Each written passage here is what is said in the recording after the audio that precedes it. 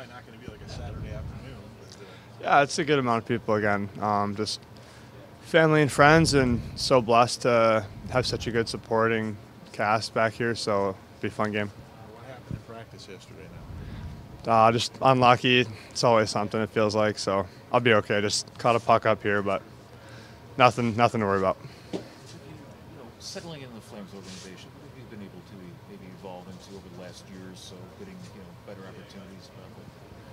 Yeah, I mean, to me, it's just been like a immediate day-to-day approach, like what's important now, and just trying to, be in the moment and be focused on that day, not trying to have too big of a grand scheme picture, just trying to get better every day and earn trust and earn teammates' respect and just kind of try to build on it. It's a real veteran decor here, and you're playing with a veteran. First of all, what's it like playing with a guy like Tanev who's been in this league for, a decade?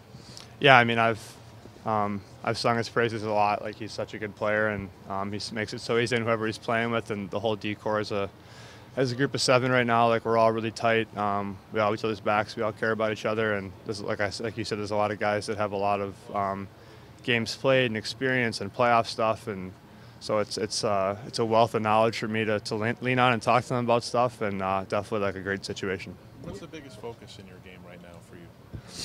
I think just continue to build from my end out, so be reliable when I'm on the ice, be good defensively, be physical, obviously, and try to impose your will in different parts of the game. Like, you can't run around and chase after that stuff. Sometimes you got to kind of let it come to you, because then if you're chasing after it or forcing it, like, you're putting yourself out of position, and it's not really what you want to do. So when it's there, obviously, take advantage of it and try to be physical and be a presence, but at the same time, like, just your end out. Like, you can make plays in the offensive zone, but you got to make sure that you're buttoned up in your defensive zone and in transition before you even think about that stuff for me. What's it meant to maybe establish a bit of a rhythm here early in the season, and to, all those things you just talked about earlier, I'd imagine made a lot easier when you can, get in every night and making sure that you kind of have that opportunity to get into that rhythm. Yeah, I mean, it's good, obviously. The more consistently you play, obviously, the more comfortable you feel, and you can get acclimated with the speed, and if it starts to kind of really slow down for you. So that's obviously a nice thing, but also, like we said earlier, such a veteran decor and such a good group of guys that have a wealth of knowledge and experience, so it makes it really easy to step in, because you know what you're getting from everybody every night. Obviously, this isn't your first homecoming, but when you're battling for this spot in training camp, did you have this date circled on your calendar?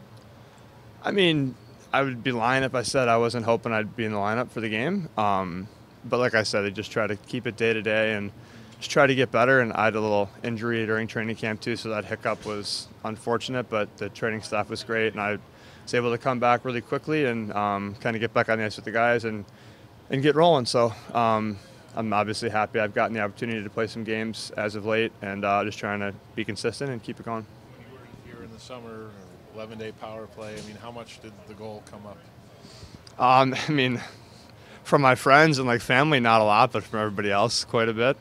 They like to give me a hard time more than sing my praises, I guess. But yeah, I mean, that was such a cool event. Like, something that it was my first year. Like, I've played in it for years now, but my first year, really taking like a leadership role with it and running a big group of guys and raising a lot of money. And we raised over $50,000. And I mean, I'm so proud of that, and so proud of my friends and family for contributing and what we were able to do and really make a big difference in the community. So something I'll definitely keep doing going forward, and it's kind of like a new tradition amongst my friends and I, so we're excited about it. Did you remind people when they were talking about that was a game winner too?